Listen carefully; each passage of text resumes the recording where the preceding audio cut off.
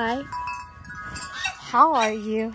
Today is January the 1st of 2024. And I'd like to say things are going to change, you know, good things to come. And they will, but the one thing that will never change will be these geese starting out my video talking. Always. That ain't changing. This past month, December, has been wild for me. As of yesterday, we finished all of our Christmases with all of our families. And I've come to realize, once you work on a farm and you do this all day, the holiday season is stressful. Because it's like you're gone for large parts of the days to spend time with family, which is great, don't get me wrong. But it has been difficult, to say the least. It is hard leaving animals for longer than 2 hours, believe it or not, but I am extremely blessed. We had an amazing holiday season despite getting sick and all of those things. Clearly, we are all alive. We made it through, alive and well. We made it through New Year's Eve with all the fireworks.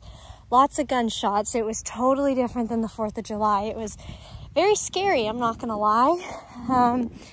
Ziggy's okay. I posted on Facebook an update about how they were doing, and honestly, Ziggy was doing the worst. It was really hard on him, and he's clearly still upset. I don't know if somebody else fed him today, so maybe he's not hungry, but he doesn't seem like he wants to eat right now. Which is strange. Sometimes he lays down and I have to get him up. Let's get him up. Come on, Ziggy. Zig, let's stand up. Come on, stand up. Oh my gosh, Ziggy. Ziggy. Zig. Zig. Hey, my bird. Come on, get up. Oh my gosh, oh, he won't get up. Ziggy. Ziggy, come on. Oh my goodness. Okay, I guess we're being a lazy bird today. Come on, dude. Do you not want to eat? I'll put some in front of you. Will you eat that? Maybe somebody already fed him today and didn't tell me. That's okay. That happens sometimes. I'll circle back and check on him in a minute. But yeah, we have officially closed out the wildest year of my life for sure. A complete career change. Abandoning what I thought was my dream, coming here, rekindling a new dream that I never thought would actually pan out, which is getting to save animals, work with animals. I have found a new sense of community in my YouTube and Facebook channels.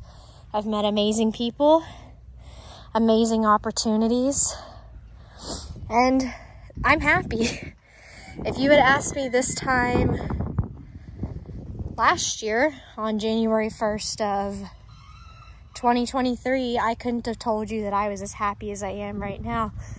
You know, we hadn't decided yet. I think we decided in February. We made everything official with coming over to the sanctuary, and on the 1st of January, I still was not in a good place, you know? There was just a lot going on, and teaching ruined me. It did. And it took a year of healing. The animals helped a lot with that. Y'all helped a lot with that. My amazing fiance helped with that. But it took a lot to get here, I'm not gonna lie. And I'm proud of where I am right now. But yeah, lots of crazy things. I learned a lot about grief with farm life. Losing animals is really, really hard. I learned that you have to be strong, because even if somebody passes away, I learned this with Honeydew, if you remember who Honeydew was, that the world doesn't stop. These animals out here, they don't stop. They need fed, they need cared for. So just because you're grieving does not mean that you pause. I learned a lot about how to care for a lot of different animals. I've always been very well versed with goats, But I fell in love with chickens this year, and I am so extremely happy. That bird's eating now. Let's go see if he wants to eat from me. I fell in love with birds. Never thought that would happen. It started when we moved here, and I started training Jamie's hens to no longer roost on the tractor. I trained them to roost in a stall. Fell in love with them there, and that was wonderful. And it led me to getting my own chickens, and now my own emu. We have Ziggy. We had births. We've had monumentous moments that I'm never gonna forget. That's one right there, Mr. Okie. We've got Corny being nice. We've got a blessing in, oh goodness, oh my goodness. We've got a blessing in the fainting goats. Goats that I have fallen in love with.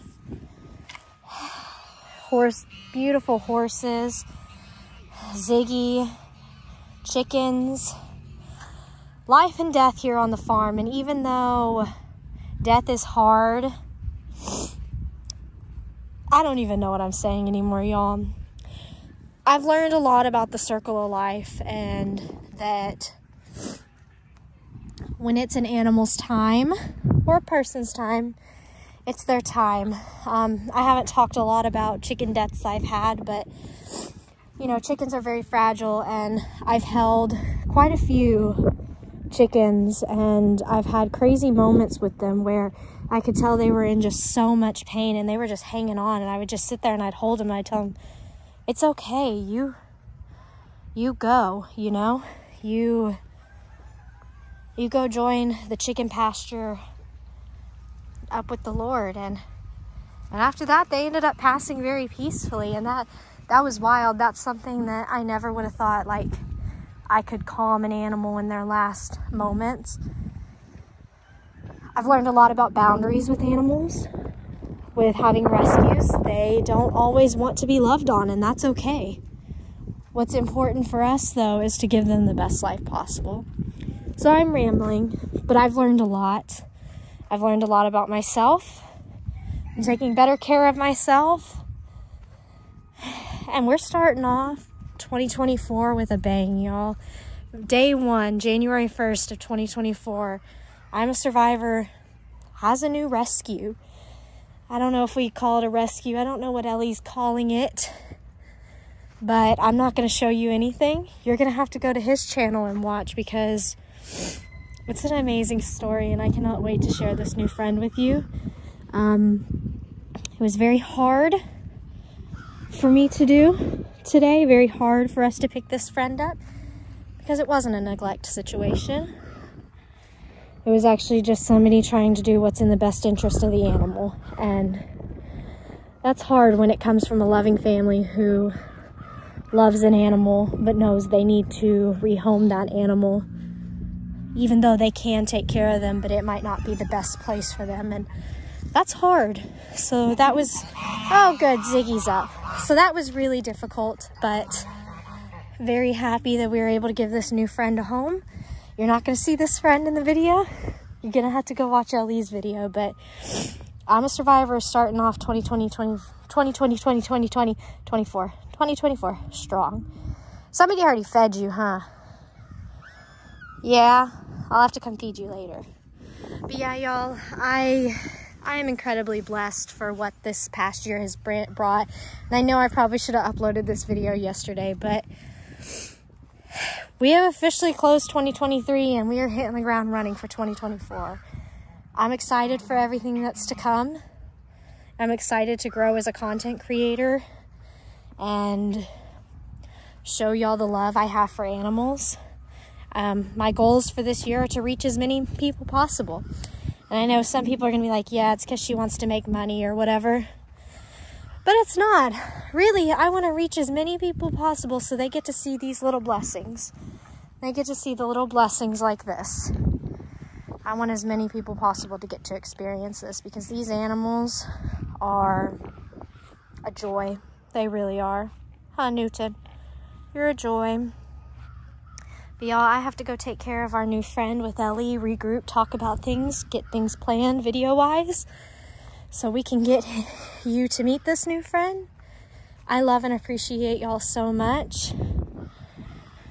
And I can't wait to see what 2024 has in store for us. I love that all of the fainting goats are all the way over there, so you didn't get to see them this video, but they're here, don't worry. And here's Oki. On that note, bye friends.